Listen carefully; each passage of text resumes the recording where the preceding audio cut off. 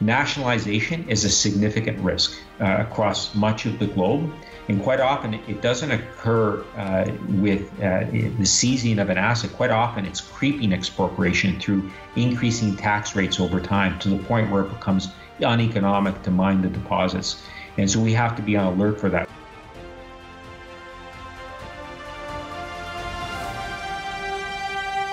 Today's guest is a supporting sponsor of Liberty in Finance. Welcome back to Liberty in Finance. We're delighted to have a first-time guest today. We're speaking with David Garofalo. He's the president, CEO, and chairman of the board of Gold Royalty Corp. He joins us this first time, Tuesday, July 20th, 2021. David, thanks for coming on the first time. It's my pleasure. Thanks for having me on. We got connected through our mutual friend Amir Adnani, who I also got connected to through Rick Rule, who our audience is extremely familiar with, having watched him on our channel over many years. And also, Rick Rule, for the first time this year on his own, not part of Sprott anymore, but as Rule Investment Media, having sponsored the 2021 Natural Resources Symposium, where last weekend I spent Thursday, Friday, Saturday in the Miles Franklin Precious Metals Exhibitor booth, and I understand you presented there on behalf of Gold Royalty Corp. So we'd love to first maybe get just a taste, if we could, from you of what the essential message was that you delivered at the 2021 Natural Resources Symposium, and also what maybe one or two key takeaways that you heard there that really got your wheels turning in a new way or gave you a new perspective. Well, I think the key macro theme in terms of what's happening in the economy generally is, unremitting quantitative easing for over a decade, really going back to the previous credit crisis back in 2009. And that's only been amplified with the COVID crisis that we've experienced over the last year or so. So we've seen massive amounts of stimulative money printing, for the lack of a better term, low interest rates, in fact, negative interest rates on both a real basis and in some cases on a nominal basis. And that's really setting the groundwork for a sustained rally in gold prices. We've seen gold hold very well at $1,800 an ounce recently.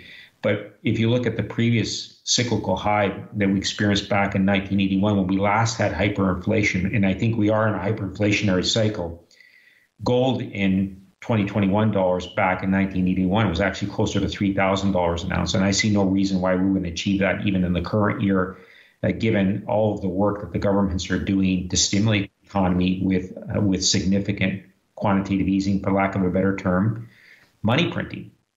So I think that's a recurring theme.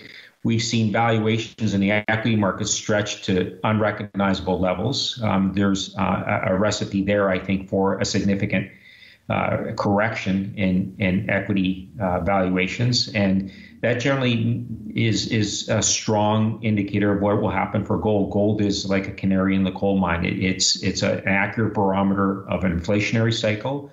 And it's also a place where people protect their capital in a volatile equity market. And I think we are headed for some significant volatility in the equity market. So that's, I guess, the theme that I was able to gather from that conference, and the message I think it's been consistently delivered by many of the speakers there. As part of your message that you brought to the conference, what was your central point that you made? Well, look, if you're looking to protect your capital, I think gold is a great place to be. And if you're looking at gold as an asset class, there are several ways for you to play it. One is you can buy the physical commodity. You can line up the bank with your ID, with your driver's license, passports and whatnot, buy the physical bar. And a lot of people do that and then store it. And you have to figure out a way to store it safely and incur the cost of doing that. And I think that there's a lot of merit to doing that. You can buy the ETF as well, which is physically backed. It trades on the New York Stock Exchange. It's audited every quarter. You have economies of scale in terms of your storage costs. So that's a way to actually get physical exposure to gold. And in fact, that's opened up a universe of investors that can buy physical gold that couldn't prior to the ETF. The ETF only came into existence about 15 years ago. Prior to that, pension funds, mutual funds, they couldn't buy physical gold. Now they can because there's an exchange traded fund, with a quote on the New York Stock Exchange. But if you want leverage to both the gold price and exploration, mining companies provide that exploration upside. Their reserves are dynamic And if they're responsible explorers, they're growing their reserves and they're drilling them out. And you get leverage to that exploration success. So you can buy gold equities, and typically they provide you leverage both exploration and leverage and profitability as the gold price goes up. But I think actually the best way to play the gold market is to buy a royalty company. And I'm running Gold Royalty Corp, which we IPO'd back in March. And what I like about royalty companies is they provide you leverage to the gold price. They provide you leverage to exploration because we own royalties on deposits that are dynamic geologically. So if they grow geologically through the exploration efforts of the operator, you get that upside through owning a piece of it through, top line exposure in the royalty. But what I like about royalty companies versus gold equities is we don't have any exposure to the cost structure of the mines. We're just top line exposure. We take a fixed percentage of the revenue. And if the operating costs and capital costs of that mine go up, gold equities tend to underperform in that circumstance. Whereas the gold royalty companies are completely insulated from that cost inflation. And that should be a concern because the industry is significantly underinvested in exploration and development over the last half a dozen years. And as a result, gold reserves globally have gone down 40%. That's an existential issue for the gold industry. So what that means is the industry is going to have to invest significant amounts of capital to replace their depleting reserves. That will lead to cost inflation. It has in past cycles. And with the backdrop of inflation in the general economy, hyperinflation in my view, we see a recipe for significant cost inflation in the mining industry. And given the acceleration in base metal prices, base metal companies are going to be building new mines as well because they have the same sort of existential issue on their reserves. So you're going to have base metal companies, precious metal companies competing for scarce resources to build new mine capacity. We saw this 10 years ago. We've seen this movie before. We saw massive cost inflation 10 years ago when the mining industry went through this cycle of investment and new capacity. We're going to go through that again. And so to get the exposure to the gold price, leverage the exploration without exposure to this inflation risk, I would say buy a royalty company. I wanted to recap a couple of things I heard just to make sure I'm getting it right, and maybe it'll also help it settle into the minds of our viewers as well.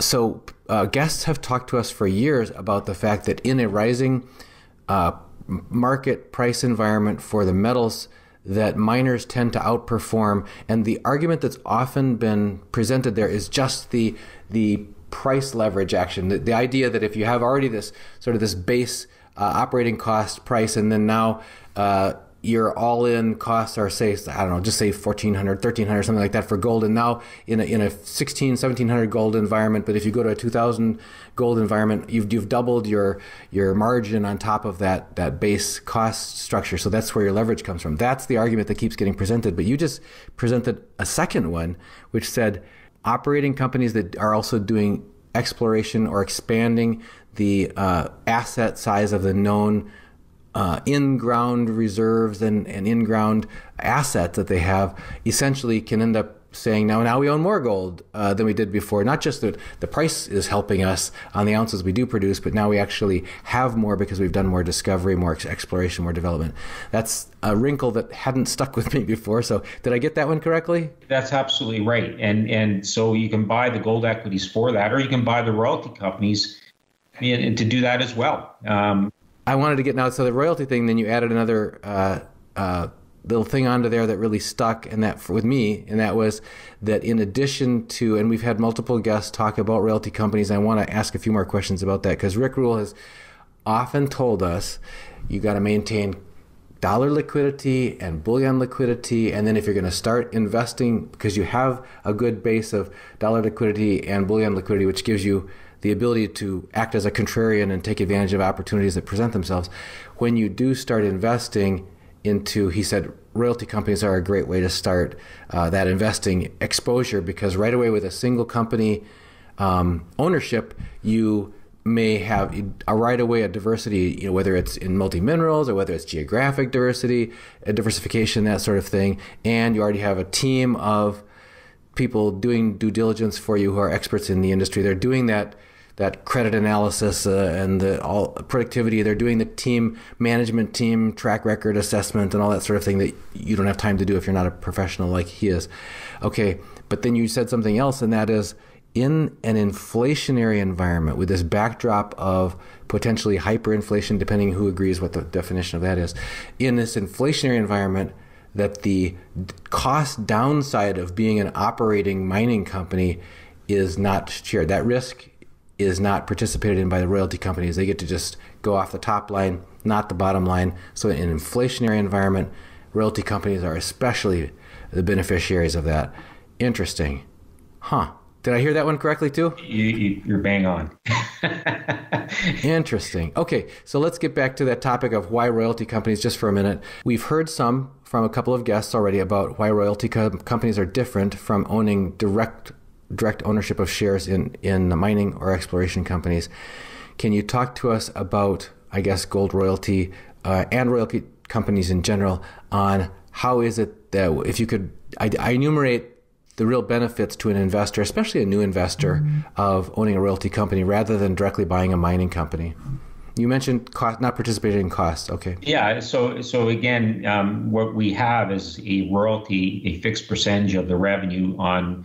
In the case of Gold Royalty Corp, we have 18 royalties on 18 different development stage projects, and so we participate just on the revenue line. And so we don't invest anything in the capital costs.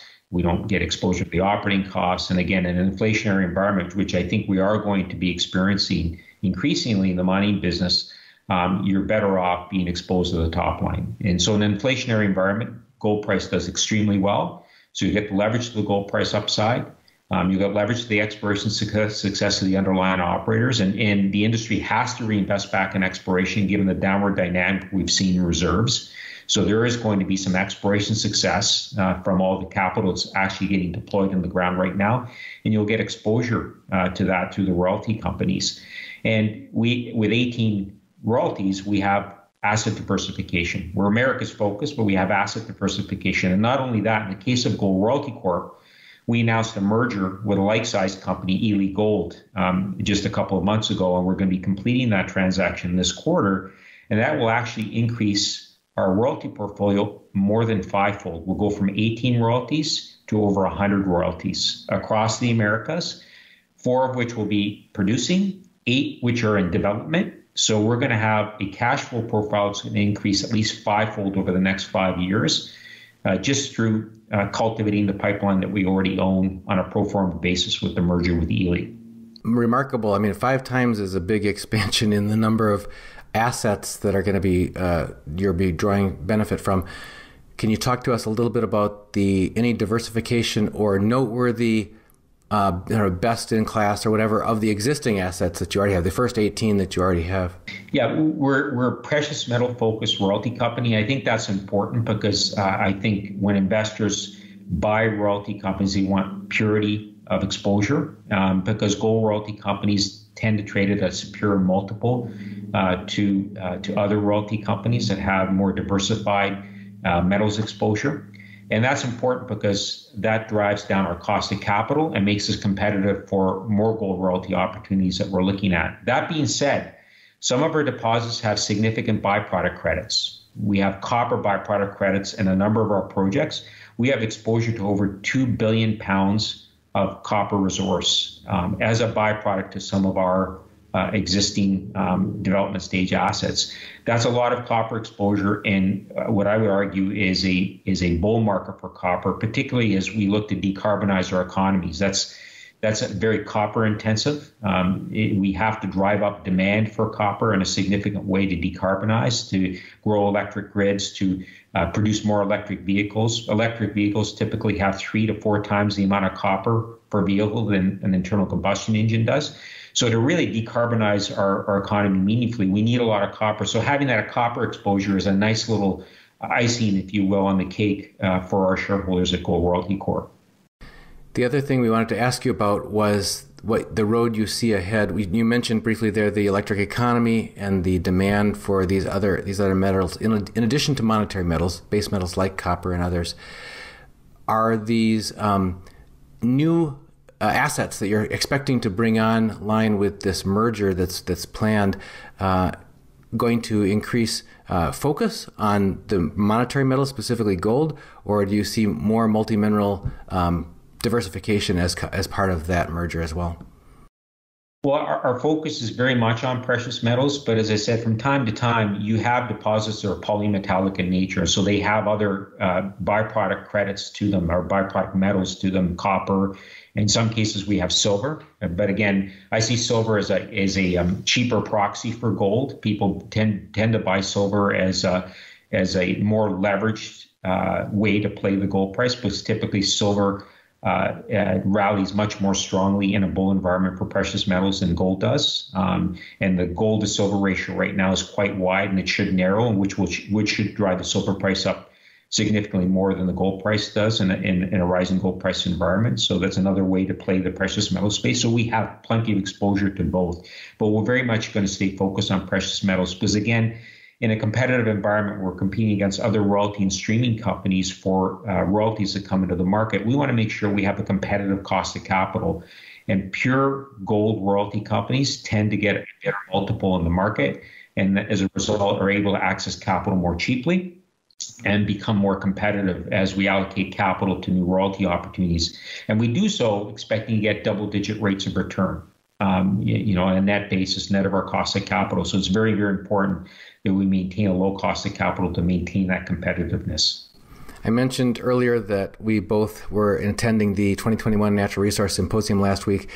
It's noteworthy among conferences that the attendees, specifically the presenters at that conference in particular, are hand chosen by Rick Rule based on their merits, not just because they signed up.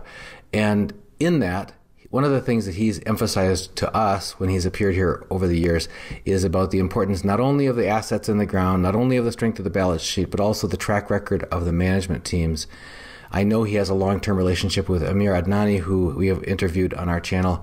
But can you talk to us about why Rick Rule would have focused on Gold Royalty Corp, specifically the serially successful management team?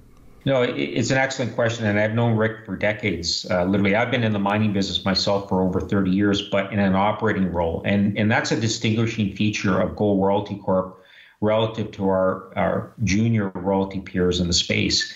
And many of those are being run by financial engineers, former sell-side analysts, former investment bankers. In fact, my board management collectively has over 300 years of mine operating experience.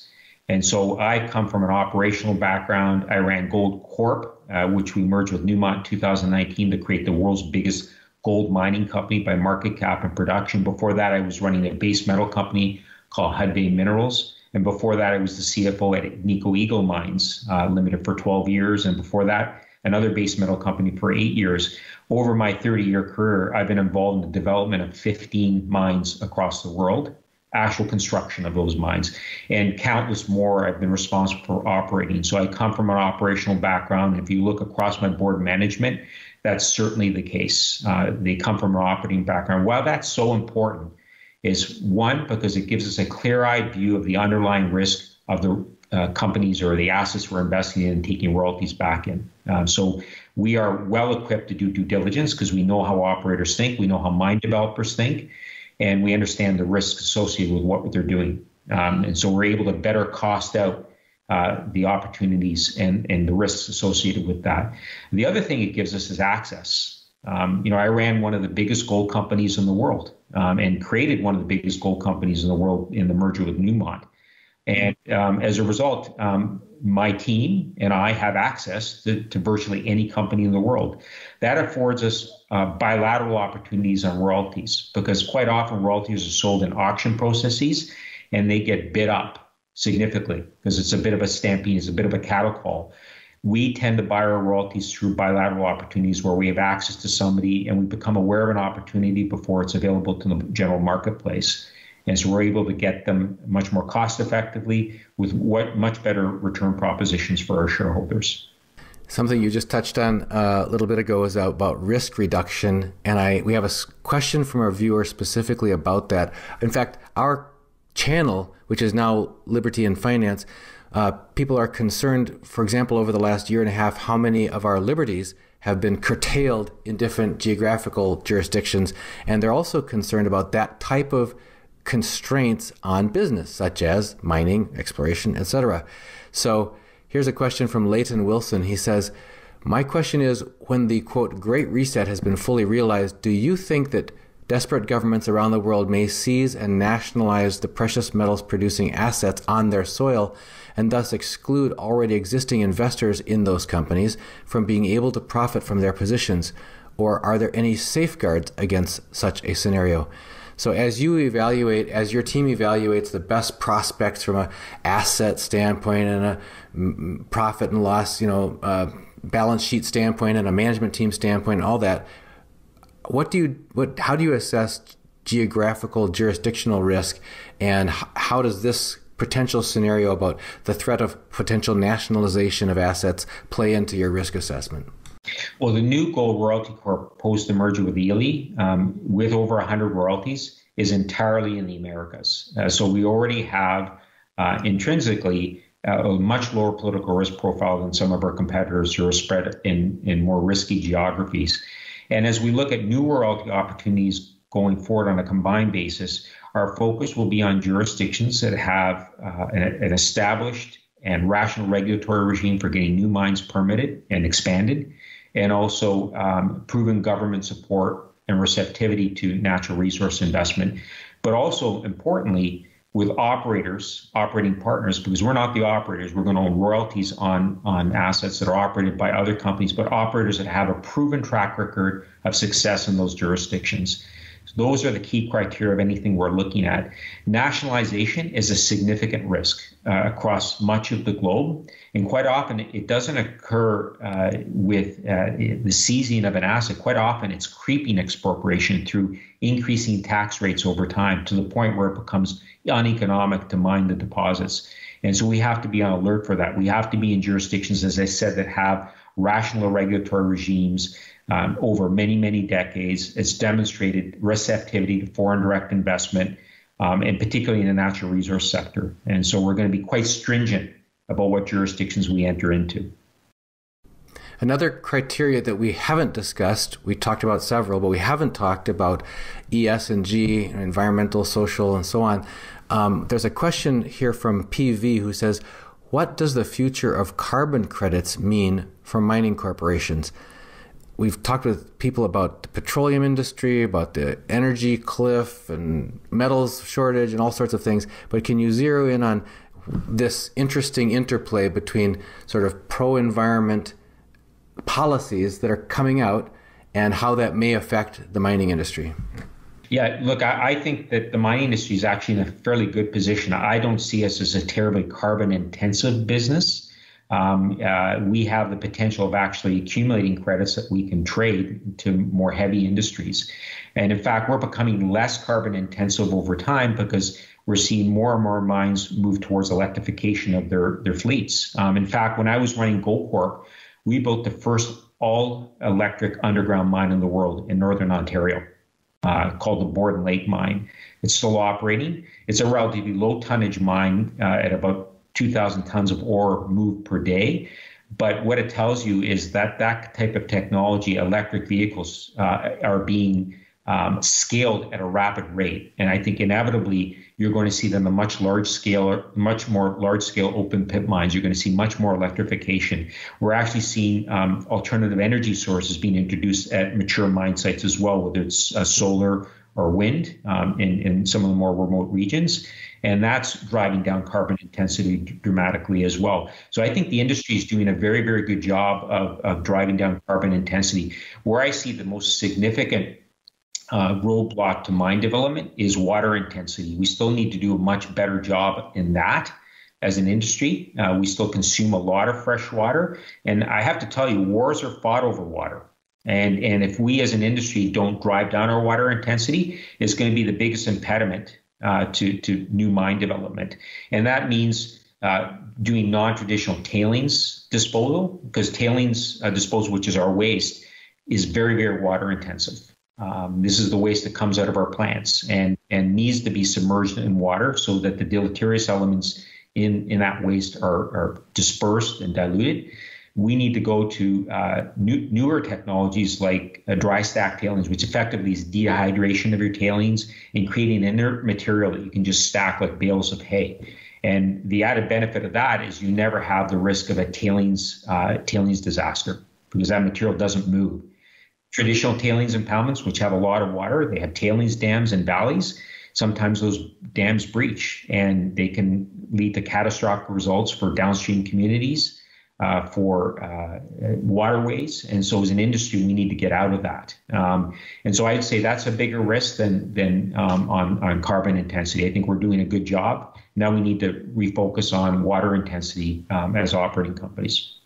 Something that I think people can relate to right away when you mentioned about the scale up of electric vehicles, it's certainly the case over the past, say, decade or so that people were familiar, like with specifically the Toyota Prius was like the poster child of the electric car that came out. And it's a small car and, you know, economy sized car, that sort of thing. And people thought, well, okay, electric vehicles is okay, but only when you use them as little, basically it's a scaled up slot car. It's a toy car. But, now we're seeing, you know, not just with the Tesla Cybertruck or whatever, but most of the major truck manufacturers that people could go purchase in the next few years are going to be electric vehicles as well, so that people can relate, even at the consumer level, people can relate to seeing that the scale up of electric vehicles from the smallest to the most powerful. I guess it takes me back to my model railroading years when we went to go see real diesel electric hybrid trains go by that's been used in heavy industry for some time is electrically propelled vehicles. That's right. Yeah. David, one thing I almost forgot to ask you, we like to put our guests on the hot seat and ask them a technical concept or term that they could define to educate me and to educate all of our audiences. And if you could think of this whole royalty model that we've been talking about that Gold Royalty Corp exemplifies, is there one term or one concept that you think it would be really helpful for people to understand if you could define it for us?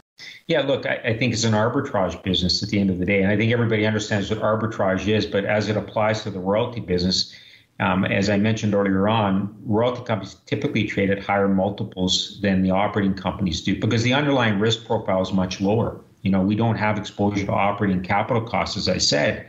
And so as a result, we can raise capital much more cheaply than the operators can. So effectively, we act as a bank for the operating companies and development stage companies in the gold business that are having difficulty otherwise accessing capital. So we access it at a cheaper rate, and then we deploy it into the development companies and operating companies to help them build up new mine capacity or expand their existing mines. And then we take a royalty back in return. That's how we generate a return. When we do so, expecting to get double-digit rates of return on that allocated capital. So it effectively is an arbitrage business. We're the banks. We're very much mining-focused banks for the operators and developers. That helps plug a little piece into a puzzle for me, because as many royalty companies as we've introduced to our viewers, the question tends to come up is like, well, if this is such a sweet deal that the royalty companies get, where they get to participate in the revenue and they don't have to deal with the cost, then why would the mining companies put up with that? Why would they take the heavy burden part of the job and let you guys take the cream off the top? This helps to explain that is because you can provide access to capital at a lower rate than they can access it without your help. Yeah, and I can provide you a tangible example. When I was running Hudbay Minerals, a base metal company, okay, and we were building a new copper mine in Peru called Constancia, and it was a $2 billion US investment to build that mine out. It was very difficult for us to access equity capital because we were trading at 0.5 times the underlying value of our business, which base metal companies typically do. They trade at a discount to the net asset value of their business. I called up Wheaton Precious Metals, the streaming royalty company, second biggest by market cap in the world, and said, can you provide me some capital against my precious metal component of my deposit? 5% of my revenue is gold and silver. It's not going to affect the underlying economics if I sell that off or pre-sell it. And Wheaton Precious Metals cut me a check for $750 million for that stream, which went a long way towards building out the capital base we needed for that new mine development. And the reason they were able to do that, while we were trading at 0.5 times NAV, Wheaton Precious Metals was trading at 2 times NAV. He paid me 1 times NAV for that stream. So I got an arbitrage gain from 0.5 to 1 times. He got a gain because he got that stream for 1 times and got re-rated in the marketplace at 2 times. Everybody won. That's the arbitrage. And so that went a long way to further my success in my career because that was the biggest mine I'd ever built. And if I didn't have access to that streaming royalty pot of capital, there's no way that mine would have been built. And today, that mine is the cornerstone asset of Hud Bay. It has 30 years of mine life ahead of it. It's a steady state producer, generates significant amounts of cash flow, particularly in this high copper price environment. Well, thank you very much. I think that really helps to put some flesh onto an example. Real world examples are always the best. So now, if people want to find out more about Gold Royalty Corp, where's the best place for them to start? Well, we're at goldroyalty.com, so it's easy to remember. Our stock trading symbol on NYC American is GROY, GROY. And we will make sure we put the links to any information like that in the description of this video. Will we also be able to, is the planned merger that you mentioned with Ely, it's going to expand your set of assets, has that already been released as a press release that we can put a link to in our description as well? It is. It's on both ours and Ely's website, and there will be a shareholder circular mailed out in the next few days, in fact, and there's going to be, Ely will have a shareholder meeting in August to approve the merger. We've been speaking with David Garofalo. He's the president, CEO, and chairman of Gold Royalty Corp. This very first time on Liberty and Finance. David, thanks for joining us. Thanks for having me on.